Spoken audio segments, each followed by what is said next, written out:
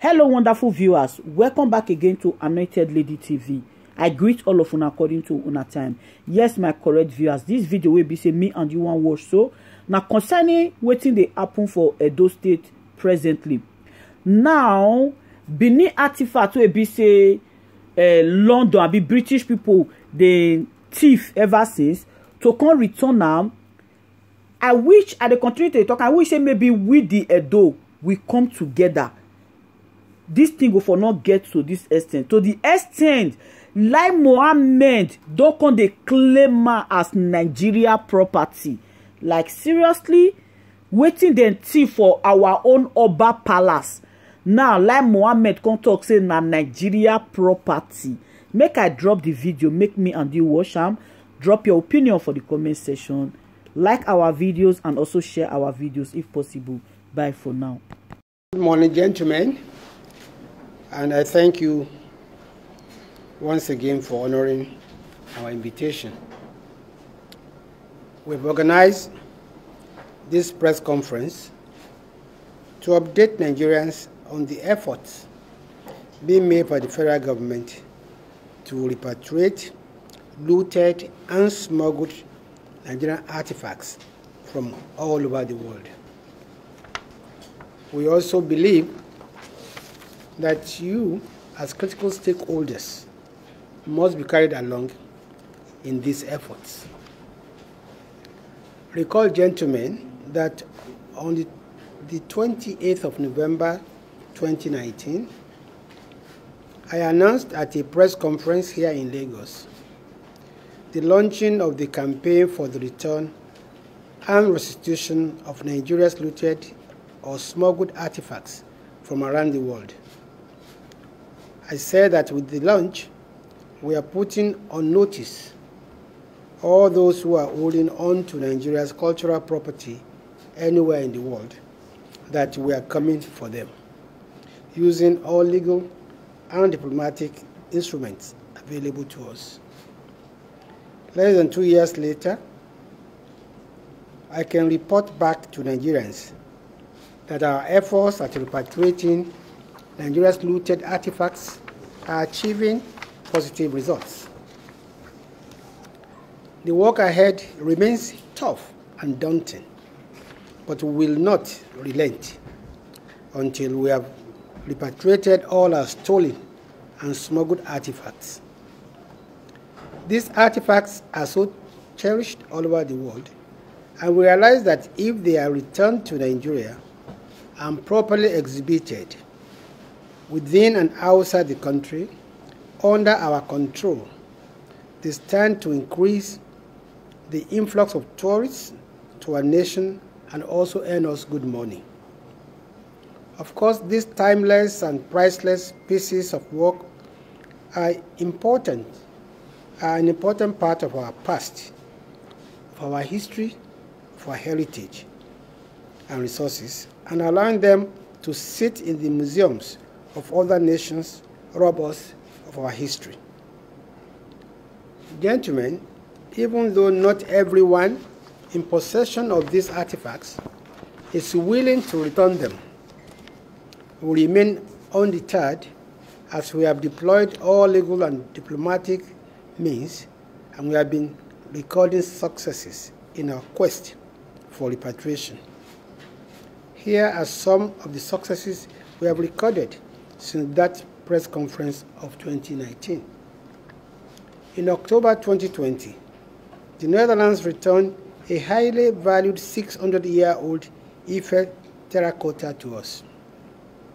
In March 2021, the University of Aberdeen in Scotland agreed to return a Benin bronze from its collections. We shall take possession of this in October this year. In April 2021, we received a bronze piece from Mexico. The University of Cambridge in the United Kingdom has also agreed to return a disputed Benin artifact. We will soon commence the procedure for the repatriation of this highly valued piece. We've also secured a date in October 2021 for the repatriation of antiquities from the Metropolitan Museum in New York. These antiquities consist of two important Benin bronzes and an exquisite Ife bronze head. We are currently before the Intergovernmental Committee for promoting the return of cultural property to its countries of origin or its restitution in case of illicit appropriation in Paris, where we have instituted a claim against a Belgian who wanted to auction an Ife bronze head valued at $5 million. This Ife bronze antiquity had been seized by the London Metropolitan Police pending the decision of who the true owner is. Of course, we all know that the true owner is Nigeria. The most remarkable progress in our quest to repatriate our looted artifacts has been recorded in Germany, which is currently working with us for the repatriation of a whopping 1,130 Benin bronzes to Nigeria. As you are all aware, we recently returned from Germany, where I led a high-level Nigerian delegation to iron out the modalities for the repatriation. During this trip, our delegation met with Professor Monica Gruntas, who is the German Minister of State for Culture, who has responsibility for antiquities. We also met with the German Foreign Minister, Mr. Heiko Maas. We met with the Secretary of State in the German President's Office, Mr. Steven Steinlein, and we met with Hermann Pazinger, who is the President of the Prussian Cultural Heritage Foundation, which is the center of the German culture establishment, and his team. We also met with the directors of at least 20 major museums in Germany. The negotiations were tough, but very fruitful. We've agreed that there is no going back on the issue of returning the Benin bronzes at that meeting.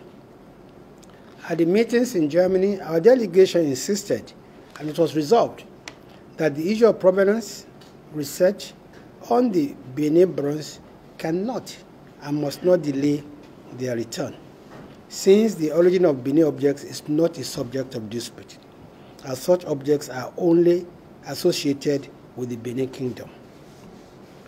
On the German authorities' proposal to return a substantial part of the Benin bronzes, I'm happy to say that we've agreed that the issue of substantial should not be the case. The entire 1,130 artifacts should be returned to Nigeria, and this should be done without any condition precedent. Concerning recording the artifacts in 3D formats for posterity and academic sake under the Digital Benin project, of which we are a part, we have told the Germans that this work of digitalizing the Benin bronze must not delay the return of the artifacts, and that issues related to copyright, ownership, and other rights over the digitalized objects will be discussed later. We also agreed to have a definite timeline for the repatriation of the artifacts, because Nigeria is tired of an indefinite timeline.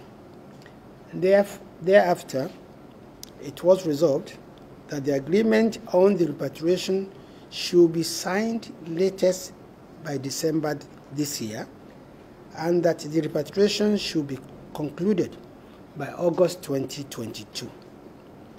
We made our German counterparts realize that Nigeria is averse to attaching preconditions to repatriating the Benin bronzes. We made it clear that these are our properties, and it is not be proper to give us conditions for releasing them. We therefore agreed that the release will be unconditional, neither will it be staggered. It must be noted, however, that the meetings in Germany were not only about repatriating these objects.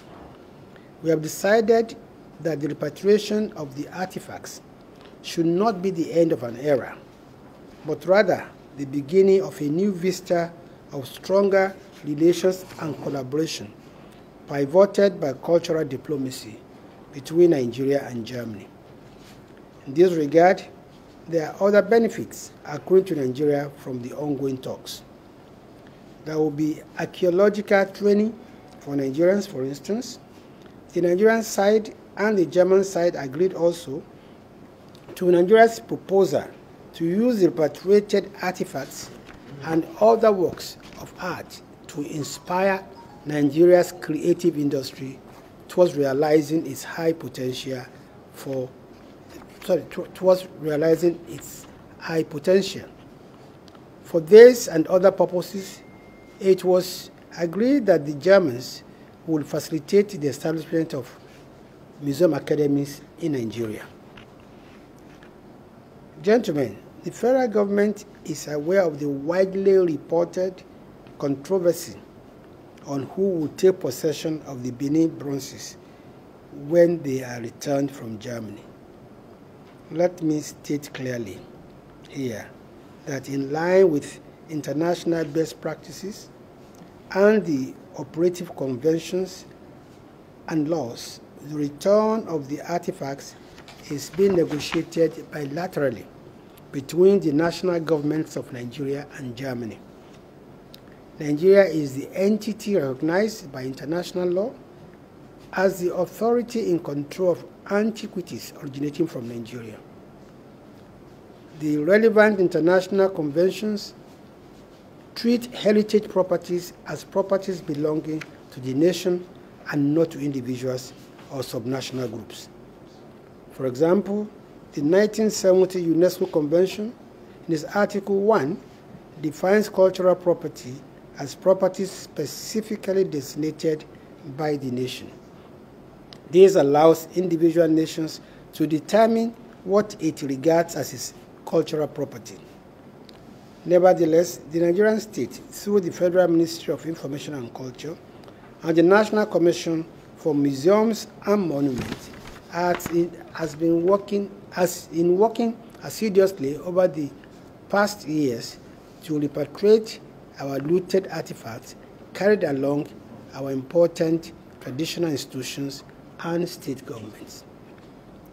What we are saying, in essence, is that the federal government will take possession of these antiquities because it is its duty to do so, in line with the extant laws. But we have always exercised this right in cognizance of that culture that produced the artworks. That is why the Ministry of Information and Culture and the National Commission for Museums and Monuments have always involved both the Edo State government and the Royal Benin Palace in discussions and negotiations that have now resulted in the impending return of these antiquities. Please note that we are not just involved in the repatriation of Benin artifacts, we are also working on repatriating Ife bronzes and terracotta, not terracotta or terracotta, the arts of the Benue River Valley, the Igbo Uku, the arts of Bida, the arts of Igala, Jukum, etc.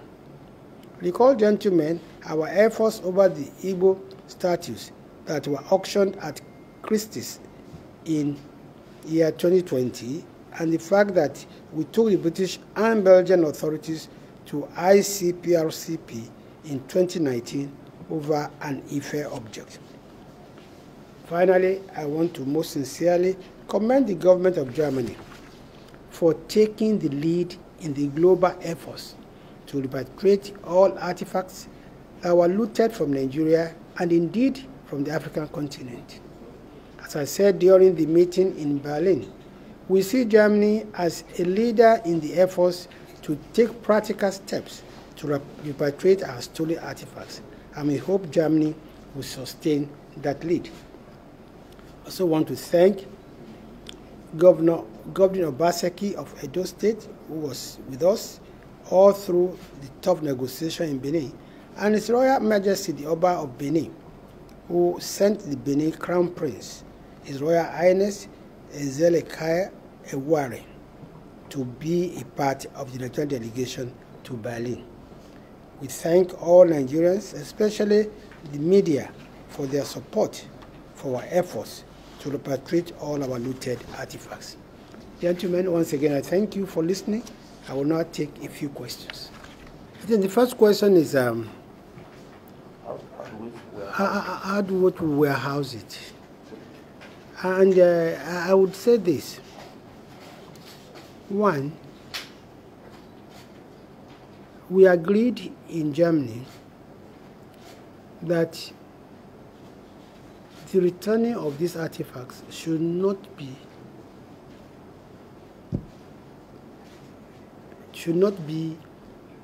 based on any condition, whether there's a museum or no museum. Now, I will say this for many reasons. I don't think if you steal my car and the police recover my car from you, you can't tell me that I must build a garage before you return my car. Where do you steal it from? Now, but on a more serious note, I made this clear in Germany, that some of these artifacts are more than 300, 400 years old, even before they were stolen. How are they preserved? We had the local technology to preserve. But this is without, prejudice to the fact that the government is working in partnership with many organizations to provide museum infrastructure in the country. And part of the agreement we, arrived at in Germany is that this is not just about returning of artifacts. It's about even, setting up museum academies. It's about investing in infrastructure to, preserve artifacts. But what we are saying is that none of this should be condition precedent to the returning of the artifacts. When the artifacts are returned, we would definitely know how to preserve them, we know how to exhibit them. And like we said earlier, it's even part of our own program that when these artifacts are returned, we would probably have them exhibited even outside Nigeria. We even them, it's what is called, traveling exhibition. Then we also can decide, as and when appropriate, where to loan it and at what terms and condition. But none of this will be condition precedent to the returning of the artifacts. The second question is about whether we are sure that what they are going to return is original or not. We do have a lot of confidence in our German, counterparts, and we believe they do the needful. But I think the DG NCMM would give you more technical explanation as to that. The last question is about what is the interest of the gentleman, the Belgian, who is holding on to our artifacts. It's money. He wants $5 million for it, because when he went to value it, at an auction house in London, and when he got the price, he was so excited, not knowing that the Metropolitan Police would intervene, because we had already notified the Interpol and every other organization that this piece was stolen from Jos Museum. So when he got the auction, he got the value, and it was intercepted, he now offered, he now pleaded that he bought in good faith, and we should compensate him. But he's asking for about $5 million, which not only we don't have, but this is our, we cannot be rebuying our own property from somebody who bought from a thief. I think I will allow Professor Tijani to please, if there are any technical issues that I have not covered, to please, go to the issues. Thank you, Honorable Minister.